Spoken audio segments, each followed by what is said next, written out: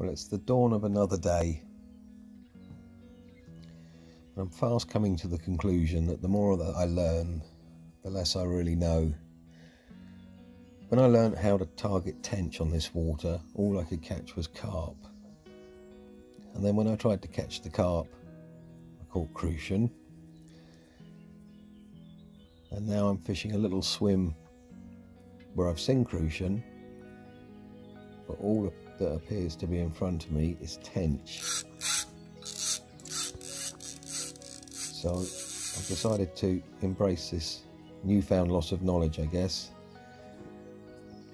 and see just how many tench I can catch. The first one I hooked made it under this bow and into a weed bed, but steady pressure soon brought it back to the net. It wasn't a bad start to the day, really. Lovely looking fish, and hopefully a sign of things to come. Now I'm fishing very, very close in. Just to the right of me as we look here, there's a slight depression under this bow, and the fish come in little groups and stop. They don't really shoal, they come through in 2s, 3s, 4s. So it's a case of steady baiting and then watching and waiting. And maggot seems to be doing particularly well, or dead maggot seems to be doing particularly well on this water at the moment. I've tried all sorts of things, sweet corn, pellet and various other baits, but the standout bait on this day was certainly dead maggot. And then over the top, as always, a very simple lift float arrangement. But patience is a virtue, and occasionally it's rewarded. I didn't have to wait too long for another group of fish to come through and another lovely tench to hit the bank. There is something very special about tench. A stunning looking fish. And then it was back to the watching and waiting game.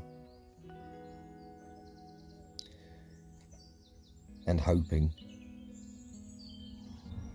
as we always do. And then when this fish took, it's a very subtle bite, but as soon as I struck, it took off across the lake, and I thought, seeing as I'd changed my mind and decided to target the tench, that meant I was going to catch carp, and for a little while at least I was convinced this was a carp. But it eventually turned out to be the best tench of the morning. And even though most of the fish are spawned in this lake, this one was still holding some shape, a good depth of body. Beautiful fish. And even though there might have been a chance of 1 or 2 more, I decided to quit while I was ahead, because it's always nice to have something to come back to. And sometimes you can have too much of a good thing.